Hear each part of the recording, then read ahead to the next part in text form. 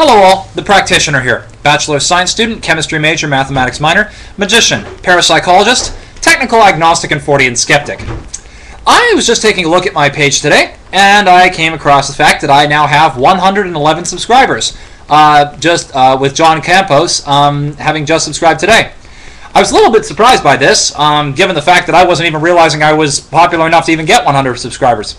Not that that really matters, but I guess it just means that I've been so busy trying to do videos and continuing my schoolwork and everything else that I haven't had enough time to actually focus on it.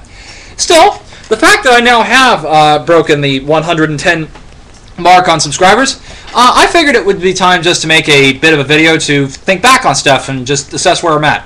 So far, I've taken a look at all of my subscribers, and I've had three major groups of people seem to show up.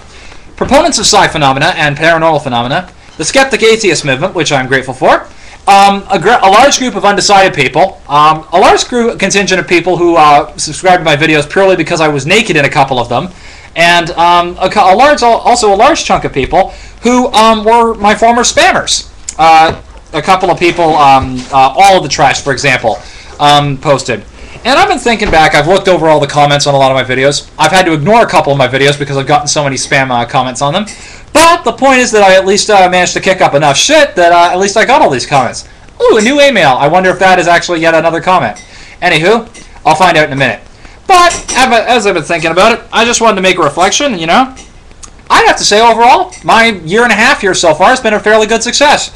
I've managed to open up a lot of conversations, kick up a lot of shit, get a lot of spam, which is one of the other ways I measure success.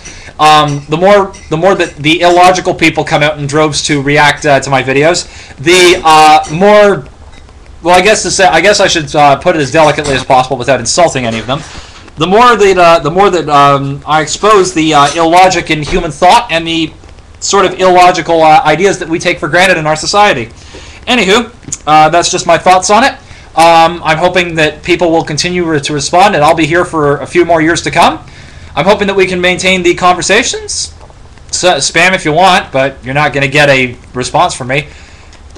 Or if you do, it'll be pointing out how it is a spam, it's illogical, and and the argument in and of itself is worthless. Other things than that, let me see. Logical criticism, I'm grateful for.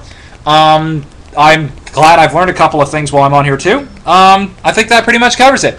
So yeah, keep up the subscribing, keep up the comments, make video responses. We can keep the dialogues open. Hopefully we'll learn something.